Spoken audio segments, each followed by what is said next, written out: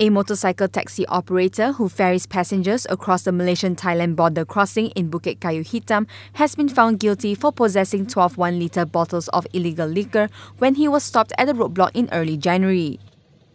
42-year-old Muhammad Hanif Ali was apprehended by Border Security Agency personnel on January 9th on the North-South Expressway in Kumbang Pasuk district in Kedah.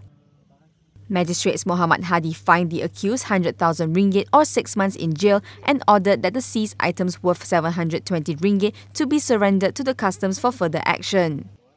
The accused pleaded for a lower fine as he had 2 children to look after his wife passed away 6 months ago.